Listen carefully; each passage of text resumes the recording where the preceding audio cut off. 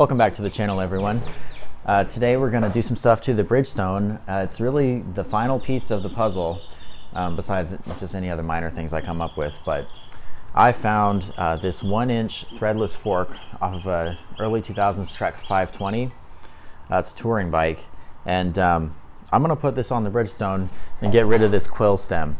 There's nothing wrong with it. I prefer threadless systems, so to me this is an upgrade. Additionally, the fork's a little bit longer, maybe by like 2 centimeters, so that will slacken the head tube angle a little bit, and that'll help just with some stability. I don't expect it to change the handling too much, but it should be a good upgrade, I think. So this will probably be the last major thing I do to this bike. And after I put it on, we'll take it for a ride and we'll talk about the upgrade and talk about the bike in general and talk about where I am with it. All right, let's get into it.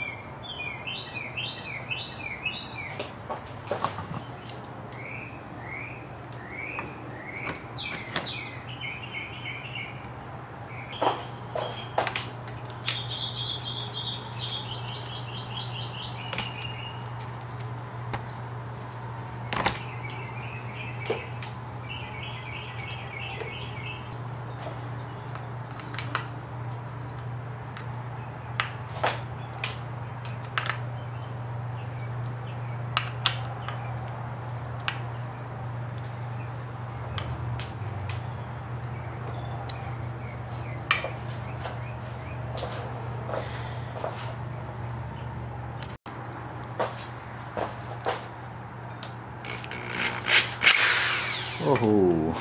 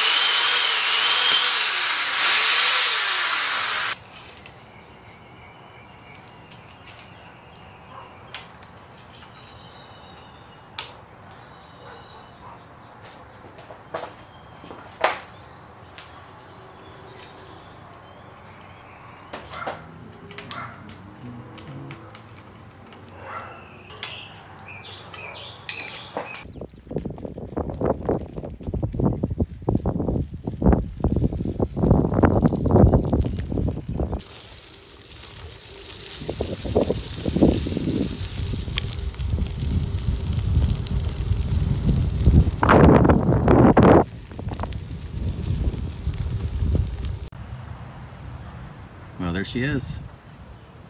I'd say at this point the project is pretty much done. That new fork was exactly what this bike needed. It's a little bit longer, it's a little bit more of an offset, so it slackened it out just enough to where on those gravel downhills it's just a slight bit more stable.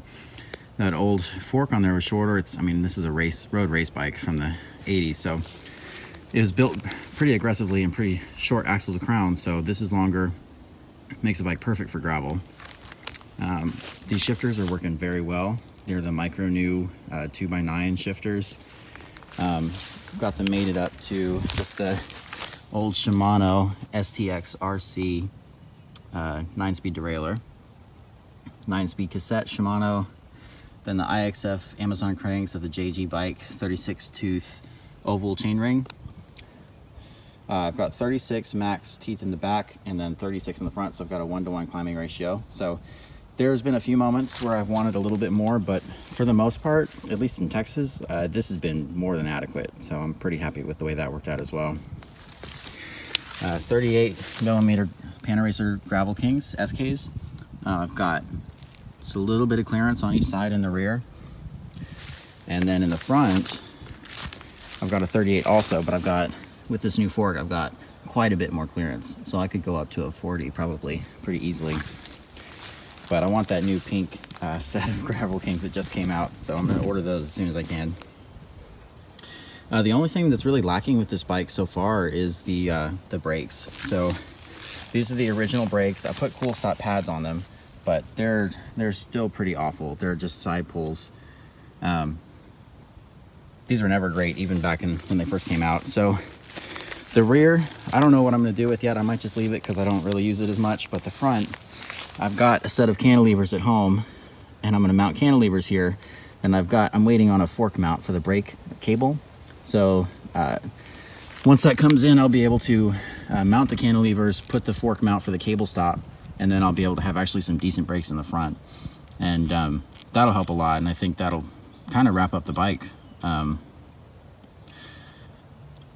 Once I get those new brakes on there, I'm probably gonna take this to some mountain bike trails close to where I live, so there will definitely be a video about that.